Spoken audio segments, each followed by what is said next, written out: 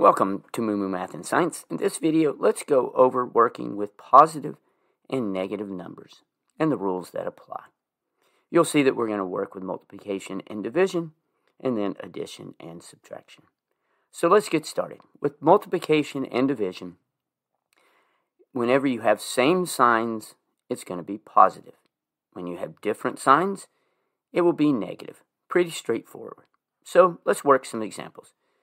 Negative 6 times negative 2, the signs are the same, so it's positive 12.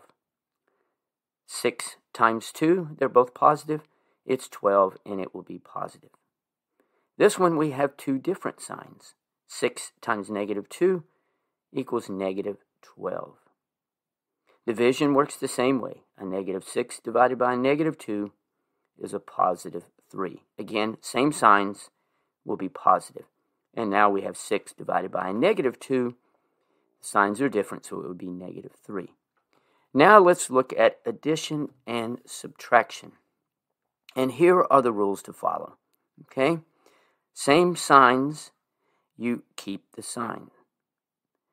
Different signs, you take the larger number. So let's work through examples and see what that means. First, we have 2 plus 8. Signs are the same, so we're going to keep positive. 2 plus 8 is 10. Okay, negative 2 plus negative 8, signs are the same, so it's going to be a negative 10. Okay, now what do we do with this? We have a negative 8 plus 2. Okay, they're different signs. 8 is larger than 2, so it's going to be a negative. But in this case, instead of adding, you're actually subtracting. So think of it like this. If you see negative 8 on the number line, it's to the left, and you're moving it 2 places to the right because you're adding 2 positive numbers to it. So it will become negative 6. So again, different signs take the sign of the larger one. Negative 8 plus 2, you actually subtract the 2 from it. It becomes negative 2. Now with subtraction, you basically follow the same rules, but you're just going to convert it to an addition problem. So you have negative 8 minus 2.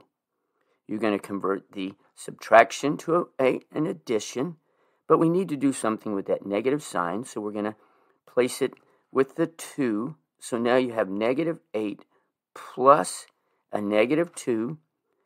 The signs are the same, so we're going to keep the sign, and it becomes negative 10.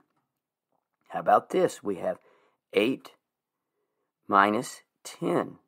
We'll convert it to an addition problem, so it becomes 8 plus a negative 10. Remember, we're going to subtract the 8 from the 10 and keep the sign of the larger number. So it becomes 10 minus 8 equals negative 2. And finally, you may have a case like this. You have negative 8 minus, and in parentheses, a negative 2. We're going to convert it to an addition problem. So it's negative 8 plus 2, but we've got to do something with that sign. And so it becomes negative 8 plus, in parentheses, a negative number outside the parentheses minus 2. Well, a negative and a negative becomes a positive. So it becomes negative 8 plus 2. So remember, we're going to take 2 from the 8. And we're going to take the sign of the larger number. So it becomes negative 6. I hope that helps. Thanks for watching. And remember, kindness multiplies kindness. Be kind to someone today.